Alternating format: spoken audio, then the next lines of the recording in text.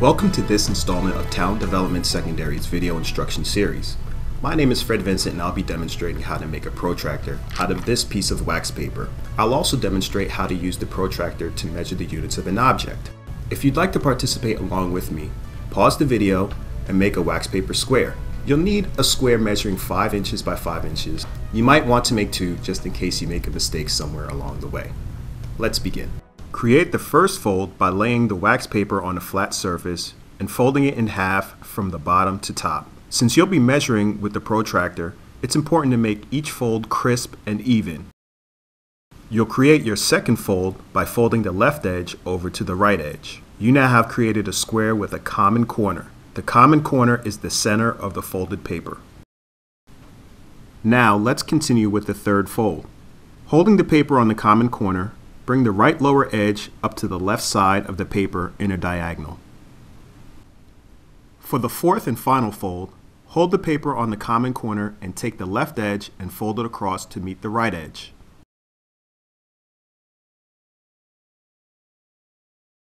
That's it. Now let's open up the protractor. When you open the protractor, you can see all the angular units our folds created.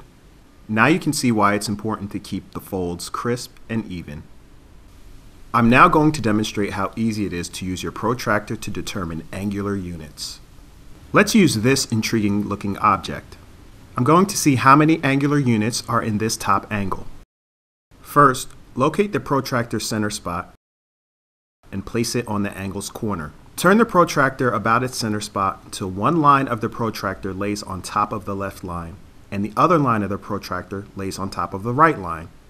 Now with the protractor properly aligned, let's see how many angular units this corner has. This corner has 2 angular units.